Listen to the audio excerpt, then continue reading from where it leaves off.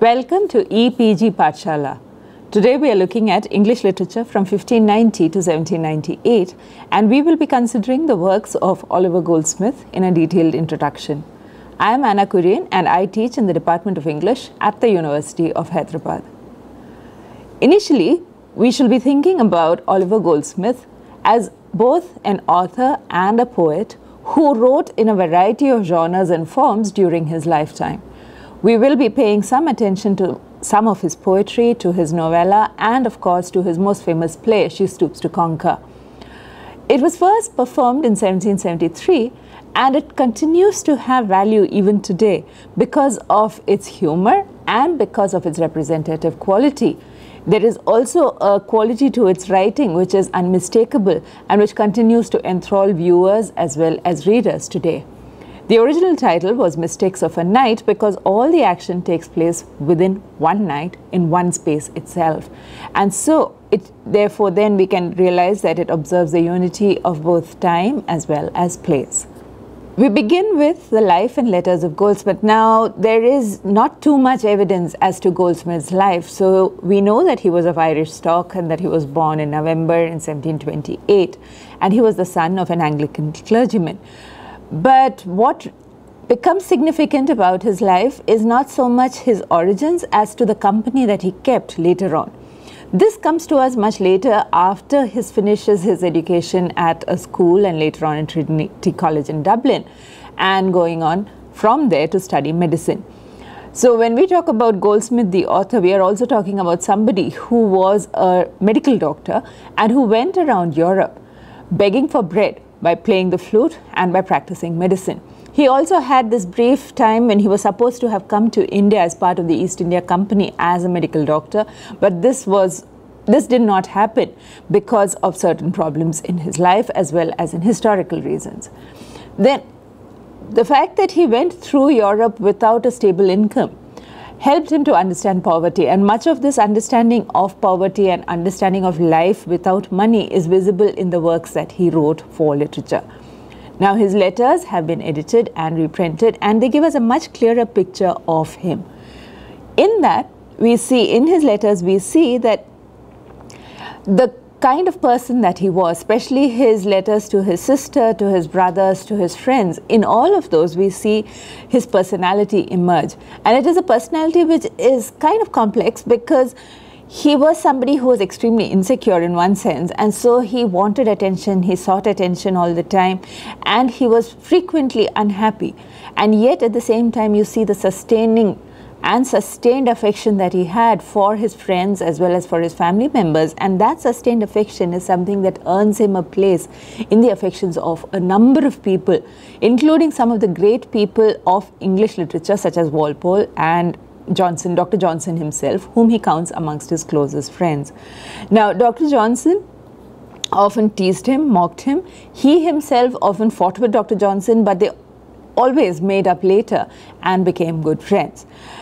Dr. Johnson is also supposed to have rescued him from one of his financial troubles because he sent a note to Dr. Johnson telling him that he was about to get into really deep trouble and his landlady was about to have him arrested because he couldn't pay the rent. Dr. Johnson goes to his aid, gives him money, and then later on finds him to have written something which Dr. Johnson gets published, sells for £60, and with that money Goldsmith is then able to rehabilitate himself. We begin now with a series of Chinese letters that Goldsmith published, which is today known as Citizen of the World. Now, Citizen of the World used to be a favorite component of many literature syllabi across the world, and they are interesting because in that he invented a fictional Chinese character called Lin Chi Altangi, who is from the province of Yunnan in China. And he then comes to England and he speaks to us about how England is, how the Englishmen are, and he gives us a foreigner's perspective on Englishmen and England and tells us about the culture, the civilization, the habits, the people of England and how they behave and what they are like. And all of this is supposed to be from the perspective of an outsider. Now, this is a fictional device which has been used by several others during this period as well, including Montesquieu and Horace Walpole, but it is Goldsmith, via the citizen of the world, who makes this a successful enterprise. And this is so also because the character of Altangi writes funny letters. He doesn't write these boring and extremely descriptive, of course, but boring letters which are full of seriousness. Instead, he writes letters which are humorous. He sees things which he considers ridiculous, and he writes about them in a manner which then causes amusement to the English people itself. Now, these letters were originally published in the public lecture, and later on they were published in a collected volume as Citizen of the World. Apart from the Citizen of the World, Goldsmith is also famous for something called The Traveller, or A Prospect of Society, a long narrative poem published in 1764. Though, of course, its composition was begun far earlier when he was travelling in Europe on a shoestring budget. Now, the narrator of the poem, the speaker of the poem, speculates on happiness. And this is something which actually people like us should find interesting, with our emphasis on always being happy. And countries such as Bhutan, which have a happiness index and talk about gross domestic happiness rather as an index of their prosperity, their lifestyle, and so on and so forth. So in today's world, where happiness is central to the idea of how we imagine ourselves, here you have Goldsmith, who in the late 18th century is writing about how happiness is perceived by different cultures. And in a philosophical poem written in heroic couplet, he talks about the causes of human happiness and human sorrow. Goldsmith also has an interesting way of thinking about happiness, because he says that there is happiness in every culture, every civilization, every nation in the world, except that nations perceive happiness differently. And because they perceive happiness differently, we cannot therefore understand another nation's quality of happiness. Therefore then, because it is manifested in a different way, so the Indian version of happiness might depend upon certain things, whereas say the British or the American version of happiness might depend upon certain other things. And happiness therefore is exclusive to a community or a nation. But eventually, he comes to the conclusion that happiness is to be found only within oneself. So, every individual is responsible for his or her own happiness. The poem, of course, has received considerable praise and is usually praised both for its imagery and for the sublime notions of and the philosophical ideas that it embodies. Now we come to what I would consider one of the central texts of Oliver Goldsmith's canon and oeuvre, The Deserted Village, published in 1770, and it is, like The Traveller, a work of social commentary. The Deserted Village shows us the picture of a village which has been emptied out. So you have a village which initially, of course, is seen to be bustling, which is seen to be beautiful, and so on and so forth, full of people, full of life, full of activities, and so on and so forth. And then as the poem progresses, you see that village being emptied out of its people. You also see those people moving to either the Americas or to the cities in London, in England itself, and the consequences of that movement upon their lives. So Goldsmith then has this large canvas upon which to sketch the problems of life in village life in England, as well as what happens to innocent villagers if they move out from their village and go into either urban centers or if they move to America. Now, he in the Deserted Village criticizes a lot of things. He begins, of course, with consumerism, but moves on to capitalism, and then he talks about the effects of the Industrial Revolution, which impoverish people, as in they might have prosperity in terms of materials, but they will be impoverished in terms of the quality of their life.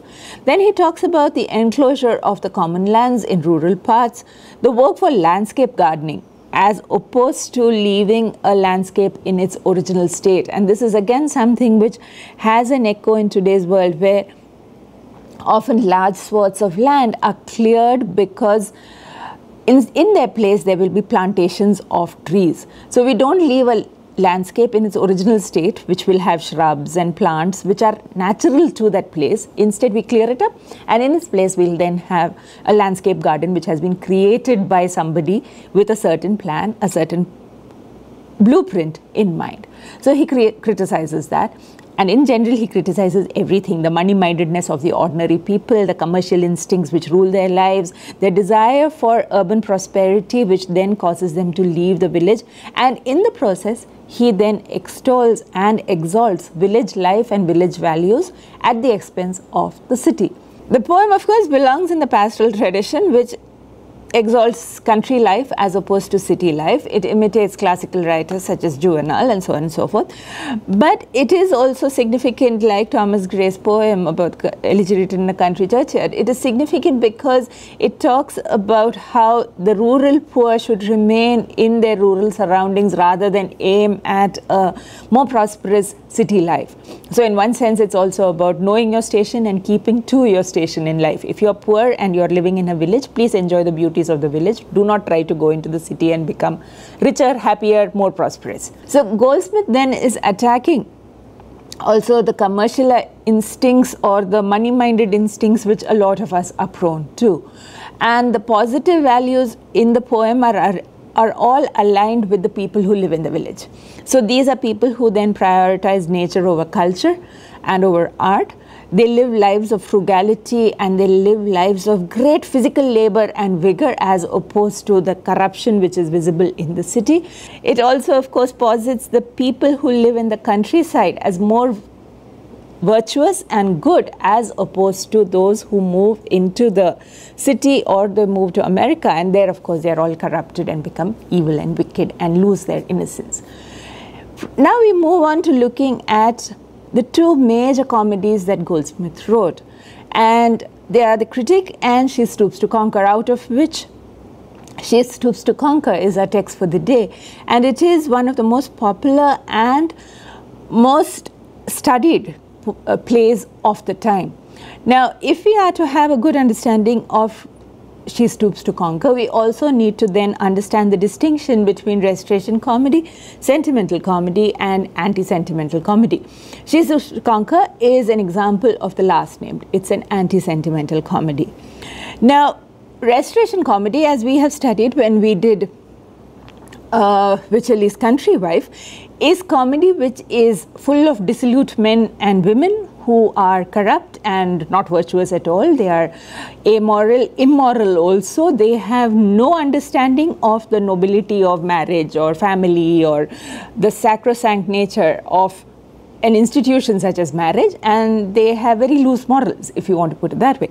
Now, restoration comedy also featured characters such as Horner in The Country Wife, whose only ambition in life is to sleep with as many women as possible. Never mind if they are married, about to be married, if they are widowed, it does not matter. It's only numbers that count, and this is what their life is like.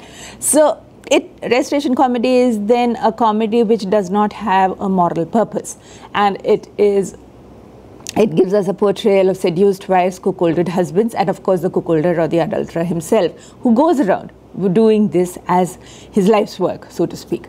Now, sentimental comedy was a reaction to this type of comedy, and it instead gave importance to things like feeling and sincerity and ethical values. Now, we might think that feeling, sincerity, and ethical values are all very well and necessary, but the way in which sentimental comedy worked was also that it was full of tears and affecting scenes and sentimentality. Now, to understand sentimentality and the sentimental comedy, it is also necessary to understand what sentiment meant to the people of the time. Now, sentimental comedy also had a didactic element. It was moral science in one sense, and the effect of the comedy is to influence the viewers to then have a better life, a more moral life. So they worked through emotion, sentiment, morality, and a lot of sermonizing and a lot of weeping and crying. So everybody was preaching at everybody else, and the effect of all that preaching was to make us all improve our lifestyle. Now, sentiment was not during this period seen as just plain emotion. It was also seen as something called quickness of perception, and this is a description or a definition of sentiment which was provided by Dr. Johnson himself, that it's about quickness of perception, that you are easily able to see and affected by what you see as well. So books like Sterne's Sentimental Man and so on and so forth are also then examples of this kind of sentimental writing, as also the plays of Steele, Cibber and Johnson. Now, when we look at all of these things, what we are being asked to do is react against the Restoration comedy, which was, as we said, dissolute and immoral, and instead in its place a more middle class type of comedy which was sternly resolute and sternly moral. It was also a reflection of the way in which people were thought of, that people are inherently good, that they are not evil and wicked like the ones portrayed in Restoration comedy, but that they are inherently good. Malice, wickedness, the kind of behavior which the rakes and roos of Restoration comedy had, that kind of misanthropy is not really natural to man. What is natural to man is goodness. So sentimental comedy then has a pattern which is fairly recognizable, easy to spot. It has pathos, an overdose of morality, and it has lots and lots of tears and emotional denouements where everybody gets worked up and they'll all start crying all over the place, and there is very little laughter. It had serious subjects and it treated them sympathetically, and of course everything ends in happiness, which was the definition of a comedy during that time. The principal characters all have noble minds, tender minds, and they do not have the kinds of witticisms, puns, language, wordplay which was visible in earlier versions such as the Restoration comedy. It was supposed to elevate human minds. So the audience also, after watching a sentimental comedy, was supposed to go from there feeling more noble in themselves. And the pleasure that they got from seeing this was a pleasure which everybody gets from watching virtue triumph over vice. And flippancy and this kind of very easy random attitude was to be avoided, and there is to be more emotionalism and sentiment and morality than there was to be humor and wit. So wit and humor is no longer a characteristic of the sentimental comedy like it was in the Restoration comedy. Instead, you have the emphasis on domestic virtues. So there is love, courtship leading to marriage with a capital M, and there will be no scenes of seduction, adultery and so on and so forth. Gross, dissolute sexual freedom is to be strictly avoided. Now, all of these happened, and they happened as a reaction to Restoration comedy. But then there is also the reaction to the sentimental comedy, and that is seen in principally in two plays. One is, of course, Goldsmith's She Stoops to Conquer. The other one is Sheridan's The Rivals, where we see then that instead of so much seriousness and so much sermonizing and moralizing, you have all the true qualities of morality, yes, but you do not have it with an overdose of sentimentality and crying and preaching, and instead we see good triumphing over evil but with a strong sense of humor. And therefore then this is how we see the progression from Restoration comedy via sentimental comedy to the anti-sentimental comedy. And something like She Stoops to Conquer is an example of the anti-sentimental comedy rather than sentimental comedy. Now, usually said that Goldsmith along with Sheridan was responsible for the anti-sentimental comic drama, and this was an effort to balance the emotional excess of the sentimental drama where everybody was crying all over the place, and where sentiment was seen as refined sensibility, tender emotions, reflectiveness and meditative calm. Now actually the sentimental comedy does not portray meditative calm. It instead portrays a lot of angst and a lot of weeping. Now, in sentimental comedies, you also had embodiments of virtues, stock characters such as Sir Oliver in The Rivals, who is an embodiment of benevolence, and so on and so forth. So the general tendency is to avoid a lot of hearty laughter and instead to keep it fairly serious, but there will still be some humor and there will not be the kind of moral excess that was seen in earlier versions. We move on now to look at the plot of the anti-sentimental comedy She Stoops to Conquer. She Stoops to Conquer can be seen then as both an anti-sentimental comedy and a comedy of manners. Now, the play was first performed in 1773. It has abiding value, of course, because of the emotions that are there, but also because of the unity of action, the unity of place, and the unity of time, which we see within the text. Now, the unity of action, one main plot, there is the wealthy Mr. Hardcastle, who has a daughter, Kate, who's young, who's pretty, who's a good girl, and who is completely under the control of her father. He hopes that she will marry the son of his friend, Sir Marlowe, and that son is called Charles Marlowe. Now the problem is that Charles Marlowe is more comfortable with the working class woman rather than an upper class woman, and he's afraid of upper class women, and so he is unsure as to how to speak to Kate Hardcastle. This is the primary plot line of the play. So what Kate Hardcastle does is she pretends to be a lower class working woman working in an inn, so that then he gets comfortable with her, they fall in love, and so on and so forth. The marriage becomes possible. That's the main plot line of She Stoops to Conquer. Now, it is in one sense in the tradition of the Restoration drama, but instead of the kind of immorality and lewd behavior that was visible in Restoration drama, here everything is clean and above board. So there are no married people who are then falling in love outside of their marriage or before, and so on and so forth. Instead, they are all working towards a happy marriage. You also have another couple in the text, and that is Constance and Marlowe's friend. Constance is Kate's friend, and Marlowe's friend Hastings, who also of course desire to get married, and at the end their marriage is enabled as well. So what we see then is couples who are heading towards marriage. In that sense, we can think of it as a romantic comedy. And yet, because of the emphasis on manners and class structures, because Marlowe, as we have already said, is uncertain of how to behave with upper class women, he is more comfortable with lower class women. Therefore, then it also becomes a comedy of manners, and it becomes a comedy wherein class structures are examined and seen in some detail. The characters include, as we have already listed them, Marlowe, his father, and Hastings, his friend. Then we have Hardcastle, the father, and his daughter, Kate Hardcastle. Then there is, of course, Constance, who is the ward to Mrs. Hardcastle. And we have Tony Lumpkin, who is stepbrother to Kate Hardcastle, and who is actually instrumental in a lot of the action in the play. He is the one who first directs Marlowe and Hastings to the Hardcastle home and claims that it is an inn. So when they arrive there, they behave with Hardcastle and Kate Hardcastle as if they are an innkeeper and his daughter. And that is what sets the plot in motion. Now, two love stories are of course successfully brought to a happy ending. And this is of course marriage, which is in this thing. But we also in the process see a lot of class distinctions. We see how these class distinctions are enforced and how people escape from them, but also that the confusions that they can lead to.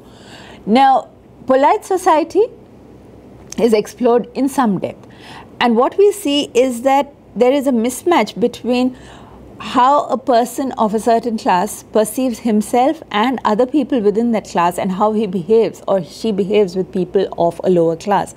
Now, the title She Stoops to Conquer comes about because Kate Hardcastle, who is initially mistaken to be an innkeeper's daughter, behaves as such so that she can then make Charles Marlowe comfortable with herself, and that they can then have the happy ending. So she, instead of portraying herself as an upper class woman, she then portrays herself as somebody from the lower classes, just so that they can have a successful love story. It's also important because we see that class is not necessarily inbuilt into a person. You can move your class depending upon, you can move from class to class depending upon where you want to fit in. So Kate Hardcastle, though she belongs to the upper classes, is able to behave like a lower class person and is comfortable playing that role because of what she wants to come out of her playing that role. Therefore then Kate Hardcastle stoops to conquer. She stoops down from her high position in order to conquer Charles Marlowe and to have a happy ending wherein she will then get married to him. Now, in addition to She Stoops to Conquer, we also have another text by Oliver Goldsmith, which is considered fairly important, not just because of its content, but also because of the position it has in the story of the rise of the novel. Now, The Vicar of Wakefield is a text that is called a novella, sometimes a novelette, and it is praised for, of course, its moral worth. But it's also funny in some senses. It's also extremely sentimental. Now, it is as the title itself should indicate to us, if it's a story of a vicar, it is likely to be a solidly Christian story. So we should be having a lot of sermonizing, we should be having a lot of preaching happening within the story itself. It is also sentimental because it shows us the descent of a man who is prosperous. He moves into poverty, the kinds of troubles that attack his family, and then eventually how he is reinstated in some happiness, and everybody in his family also then finds their own happiness. Now, so therefore, the sentimental tradition is fully there. When we look at the vicar himself, moving from happiness and prosperity into dire troubles, poverty, and where all his family members, his daughters and his sons, have all some affliction or the other. So one son's engagement is broken off, another one falls in love, one daughter falls in love unsuitably and is ruined as a consequence. All of that. When we look at that, what we are then privileged to see is sentiment at its best and brightest, as in everybody is ruled by sentiment, everybody is ruled by emotion. So there is, of course, a lot of crying, a lot of preaching at each other, and so on and so forth. So Goldsmith taps into the tradition of the sentimental text during this period, whether comedy, tragedy, novella, whatever you want to call it, but also he does not let it degrade into sentimentality, but he balances it with reason, or at least this is what critics say. Now, it has a lot of individual stories which together combine and therefore then make the story of the Vicar of Wakefield. Now, what we have is the vicar and his wife who have grown up children and the life stories of each of these children. So we see the life stories of two daughters and one son in some detail. It's also interesting because that fall from prosperity to poverty is indicative of the fall of Job in the Bible. So it's supposed to be, in one sense, a model on the Jobian model from the Bible, where somebody loses his entire riches, wealth, and then in that situation also he remains true to God, and then eventually, of course, he is brought back and given everything once again. Interestingly, it had a fairly large fan following in India, and there have been versions of the Vicar of Wakefield in Indian languages as well, including in Tamil. You have a story called Pratap Mudaliyar Charitram, which is the story of this person told in Tamil. So it's a version, and the translations of this are still available in Indian languages. By reading Goldsmith, what do we learn or what do we gain? One, of course, is the fact that it's clean humor. So you're not going to be treated to the kind of excesses that you would have had when we read, say, Wycherley. Instead, what you have is humor, but which is also insightful. So you learn about other human beings by reading Goldsmith. But he's also a satirist, so he makes a lot of fun of things that he considered peculiar, and this we particularly see in something like Citizen of the World, where he uses the Chinese traveler tradition and he mocks English men and women because of that tradition.